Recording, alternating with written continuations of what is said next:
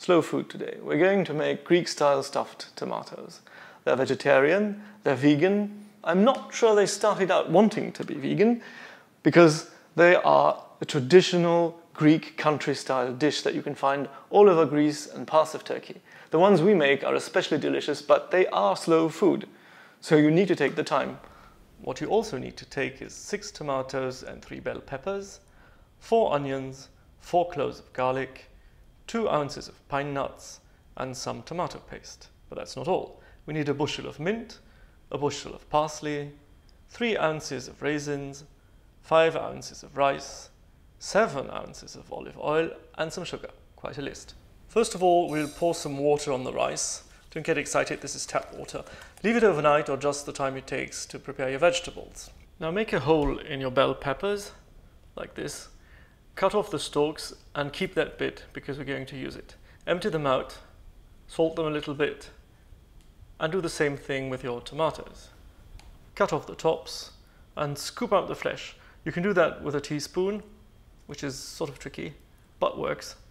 I'm told you use a grapefruit spoon, don't really know what that is. What I use is this thing. I don't know what that's called in English. We call it a Parisian spoon in France, but over where you are, I have no idea. The tomato flesh goes into a blender and we'll salt the inside, just as we did with the peppers. Once all the tomatoes are emptied out and salted, off they go, and we'll put them face down on a grid so they'll shed some of their water. Is that English? What's in the blender gets blended, that's why you put it there. Now to the onions. Cut them into cubes. I'm sure you know how. If not, watch. This is the easiest way. Crush the garlic, it becomes much easier to peel, as you can see. Cut out the green bit, because it's hard to digest. Crush up the garlic and cut it up a little bit. And then put onions and garlic in a pan, give them lots of olive oil, and put them on the stove to heat. Don't think your work is done. Slow food, remember. Pluck the mint, cut it up with a pair of scissors in a glass, that's the easiest way. Meanwhile, your onions are done. Put in the tomato paste and the inside of your tomatoes, and salt and pepper, don't forget. Mix and take it off the stove to cool. We have done mint, now let's do parsley. Same procedure, pluck, cut up in a glass with scissors. Now everything's done. Well, practically. We assemble everything. Our herbs, the rice, the raisins, the pine nuts, and a glass full of olive oil. No, that is not too much. It's going to be delicious. You'll see. Enter vegetables. Ta-da! Some sugar into them. I don't really know why, but that's what they do.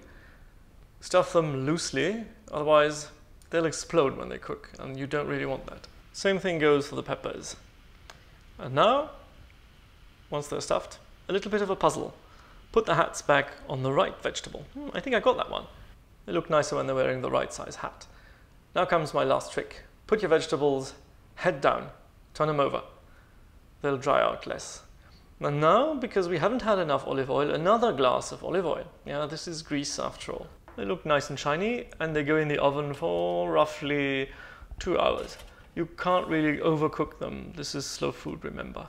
So 2 hours at 180 centigrade, 350 Fahrenheit is about right. They do look nice now, and I guess they are ready. Out they come. Okay, this took some doing, but if I could do it, so can you. There are only advantages to this thing. It's healthy, it's vegetarian, it's vegan, makes you think of Greece, makes you think of summer. Try it. I swear you'll like it. It's lukewarm now, which is perfect, but I'll keep it for tonight because I have friends over, and I'll heat it up, and it's even better when it's warmed up than when it's fresh. So there are really only advantages to this thing. Now, it's your turn to try.